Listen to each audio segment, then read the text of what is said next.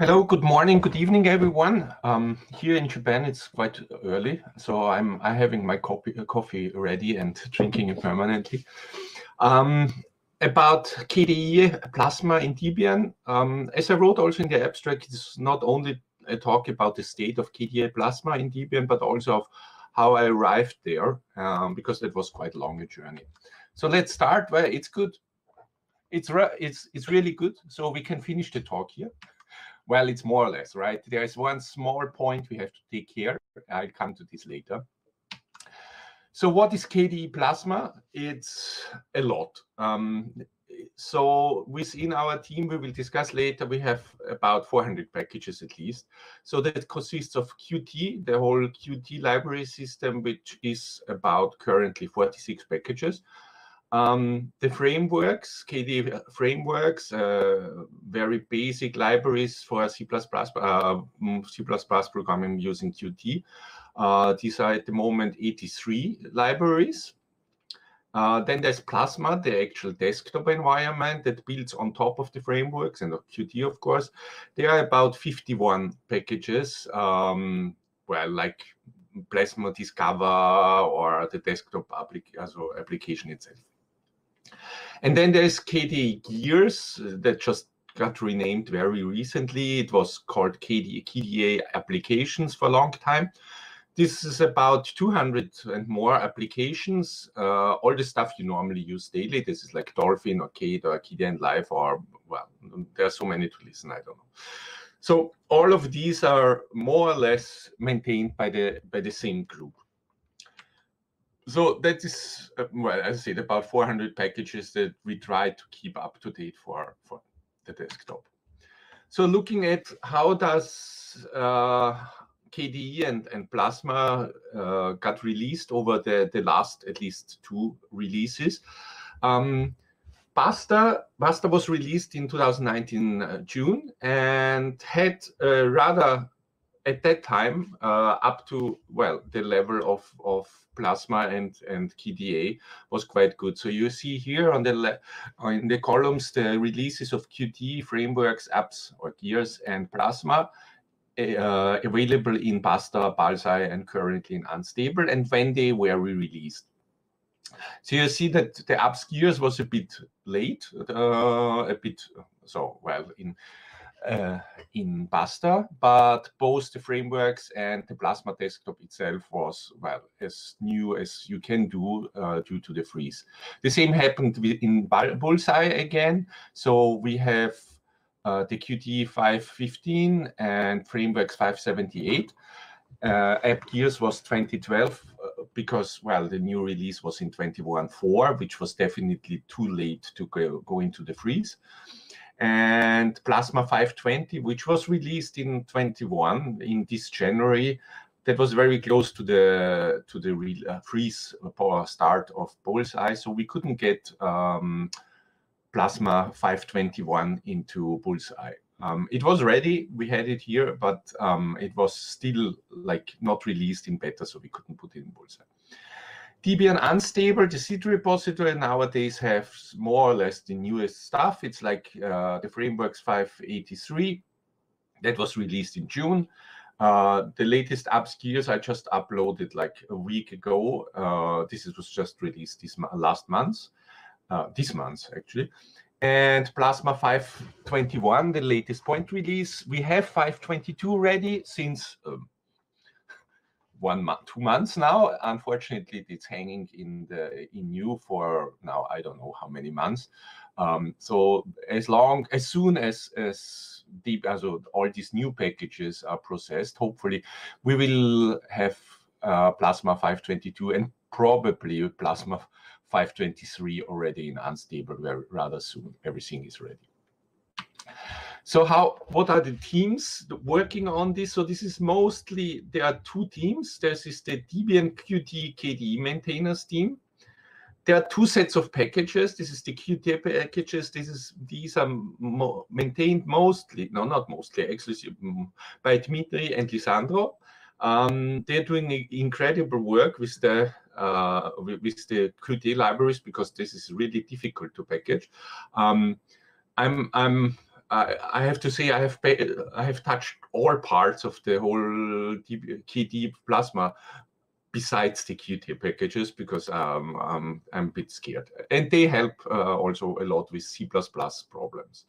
And then the rest, all the stuff I mentioned before, frameworks, apps, and Plasma. So there's, I would say, the current team consists of Sandro, Pino, Patrick, Auriel, and myself. Those are the people who regularly commit to the Git repositories, upload the stuff, and so these are teams. There are several others. In the last rounds of uploads, we have cleaned up the uploaders because there were lots of people who have contributed, thanks to them, for a long time or for a short time, but haven't been active or even missing in action for quite some time. I also highlight those 3 in red because they actually joined last year. So that is a very nice development. So Patrick, Aurel, and myself, we more or less joined the Debian KDE teams recently. Well, joined.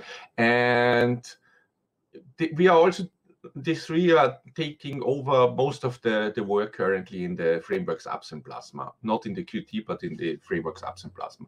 So I think that was a very nice development over the last year. There's another team which is called Debian KDE Extras. This collects, well, programs that are not released by the KDE Plasma team, so not that officially, but are related to KDE. So typical packages are SDDM, the display manager, or Krita. There are, again, lots of them. They are maintained by a variety of people, also have the variety level of activity. So we now and then put our hands there, try to fix stuff. I'm trying to don't get involved too much, because then it's already 400 packages, so it's getting too many of them. But for bug fixes and some other stuff, I sometimes wander off into the extra. So what are the problem areas we are facing? This is very typical. So the one is dependency hell. So upstream just simply expects that everything is upgraded on the same level and the latest, and that is not what works. And much more, Debian supports partial upgrades, and that makes it really difficult. We see this just now in the testing transition, where there are some incompatibilities we even didn't know they exist, between old frameworks and new frameworks. So this is really a hard problem. We discussed this over the last months, how to force, for example, all libraries of the frameworks of the same level, but it is not an easy task. Then APIs and symbols. I think everyone who has packaged for C++ knows that this is an eternal fight. I personally don't think that using symbols files for C++ libraries is a really good idea, because they are just changing too many times with slight changes of the GCC compiler or the versions or something. It happens quite often. And API breakage by KDE, well, framework should be API stable, but upstream, KDE upstream expects that you have all the Plasma packages in the same level and all the gears in the same, and all the frameworks. That means that if there are slight changes in the API, they don't care as long outside the frameworks, as long as, well, within the same group, all the same packages of the same release work together. But that is, as I said before, with partial upgrades, often not realizable in Debian. Well, and then there was the not so good part. I mentioned is Qt6. Unfortunately, there are good news. So Dmitry and Lisandro decided to finish their packaging work with Qt5, and we won't package Qt6. And that was somehow left in a big hole, because at the moment everything is fine, but within, I guess, half a year, we don't know, KDE Plasma will move to Qt6, and then we need Qt6 also packaged in Debian if you want to continue. So fortunately, Patrick stepped up recently to package Qt6, and as far as I see, there is good progress going on. I'm very happy that Patrick did this, because as I said before, I'm a bit scared touching Qt. with all these libraries. But yeah. And Dmitry and Lisandro are also very helpful. They say they won't package Qt6 themselves, but they are there for helping if there are things, and they are still always around. So thanks to them for the support. Well, then there is members who take responsibility for packages. This is something we always need. We are too few for too many packages to say. One-shot contributions are nice, as I said before, but with this huge number of packages, I mean, we have automatized most of the stuff, right? I mean, it's just not, you cannot, 400 packages, you cannot do all the Git commits manually because you will never finish. And then packages get outdated and very old. That was happened 2 and 3 years ago. So we have automatized now practically everything. Patrick and me wrote some automation scripts, and it works. So we always look forward for new contributors and maintainers. Please join. So now a bit about my journey to KDE and Plasma, because that's quite an interesting topic, right?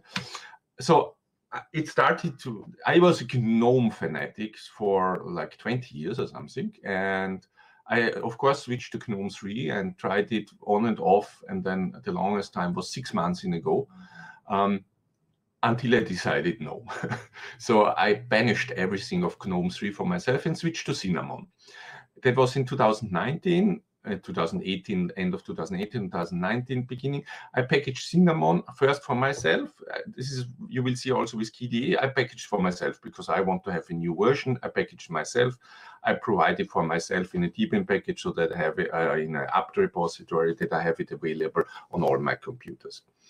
So in 2019, as I said, I switched to Cinnamon and packaged Cinnamon 4, but that was it was just, I provided binaries for i386 and MT64 on my own server, but that was all. That was not part of the official Cinnamon. Well, then 2019 was somehow a lost year for Debian, more or less. Then 2019-7, communicating with the then maintainers, Max, who was maintainer of KDE, of Cinnamon, I was granted back access to Salsa, and so became co-maintainer of Cinnamon. Since then, I was maintaining Cinnamon since 2019-7 and uploaded all the version 4 packages of Cinnamon. And in 2020 beginning, I realized there's still too much GNOME lingering around on my computers, and it was too disturbing because every new release of GNOME got more against my usage principles. So I tried Plasma, and I have to say I was very skeptical about it because I remember from KDE 3 or 4 times what a hell it was. I mean, it was a huge memory monster, very slow and difficult. So I didn't like it back then. And I was hell of surprised how nice Plasma worked. So back then, Plasma was in the post-Basta, and it was outdated. It was still the 5.17 releases. Also, 5.18 was released already with several point releases. So I realized with Debian lagging behind, I built my own packages again. It was like I took Plasma 5.18 and built my own packages. I first distributed them via my own server so that I have them available on my own computers, and that worked quite nicely. In last year, March, April, people started to ask me about different architectures, and so I decided I cannot compile everything by hand myself, so I switched to the OpenSUSE build service, which is a great service. And since then, I provided updated packages, always of the latest frameworks, apps, Gears, and Plasma on the OBS for Debian. First, only for Debian Unstable and testing, and now also for testing, for stable testing and unstable. And then, in 2020 April, since then these updates got regular. So first Plasma 5.18, then 5.19, all via the OBS. And well, first in the beginning there were certain misunderstandings with the Qt KDE team. So I couldn't contribute then. And 2020 in June. June, well, we had a nice reconciliation with the team, and especially with Patrick and sorry guys, my daughter just interrupting. And so we had a nice reconciliation, and the new members of the team, as I mentioned before, we started working together since June on KDE and Plasma, and since then work proceeded quite nicely.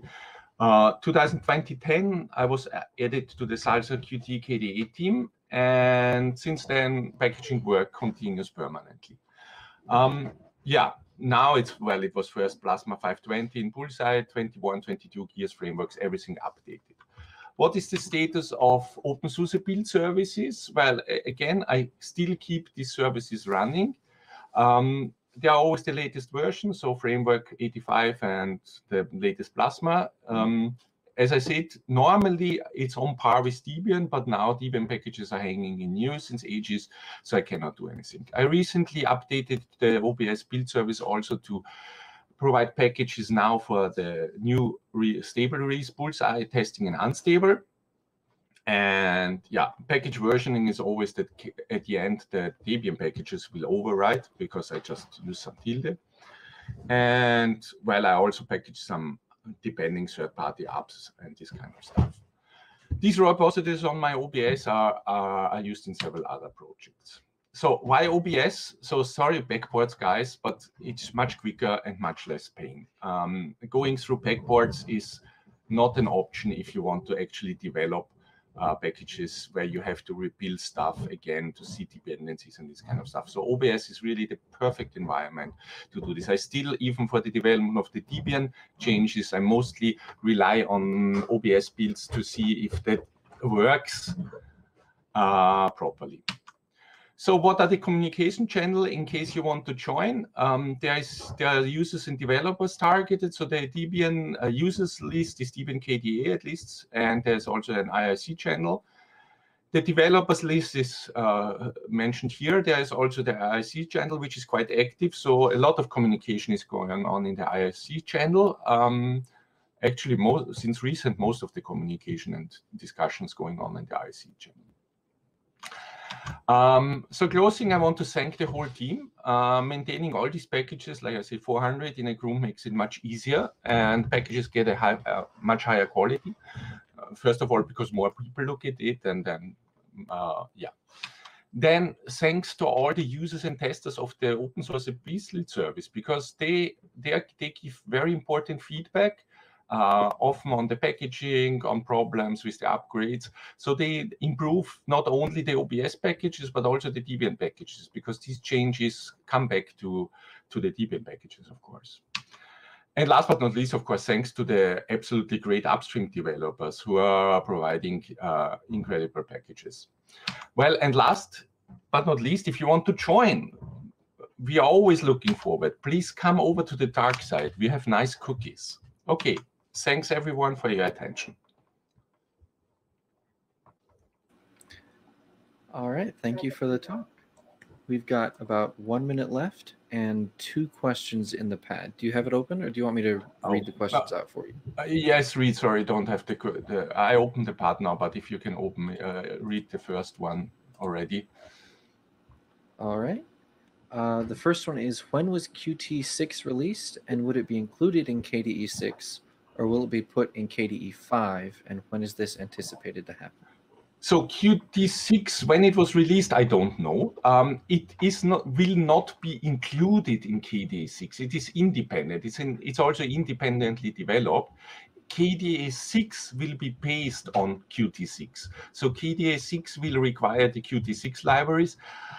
I'm not sure whether there are timelines for this. Upstream is working on KDE 6 and supporting Qt 6, but I don't know when this will happen. Okay, what changes we could make into Debian to make it as easy as OBS for soft releases? I don't know. I think things like like Ubuntu has would be. It's hard to say. There are there is a service, Debian, I don't know what I'm saying, Fabio used it to build packages, test packages, including their own dependencies, so that you have dependency reliance. Services like this exist. I think the best would be to have an OBS instance for Debian where people can actually and adjust maybe OBS to better support Debian. I mean, it's already very good, but I think that would be better. I don't think that this will be possible from the principle for Debian, so mainline, that we can use this rolling. Well, I don't discuss rolling Debian. That's not my topic. What motivates you to continue update KDE Plasma? Well, I just want stuff that works and relatively new stuff. And also, once I took responsibility of something, I continue packaging it until I declare that I don't do it anymore, like I did with Cinnamon. And as I said, it becomes easier since we have automatized many of the steps necessary.